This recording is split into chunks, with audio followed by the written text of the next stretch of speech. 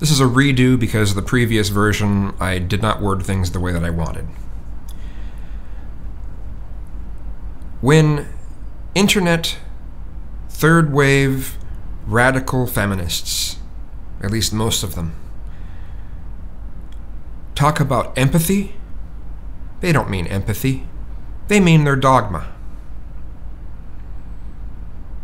They use the word empathy the same way that a lot of religious people will use the word morals and claim that, where they claim that you can't have morals without religion. Whereas these internet radical feminists, third wave feminists, claim that you can't have empathy unless you agree 100% with their ideology.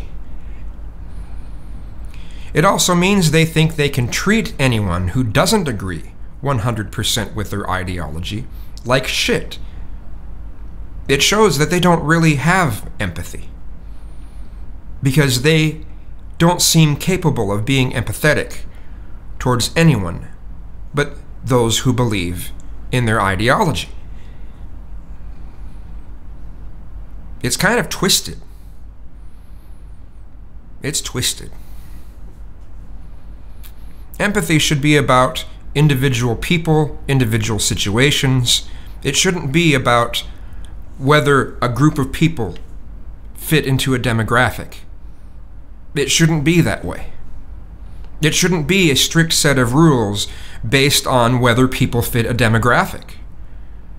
That's not empathy. That's simply not empathy.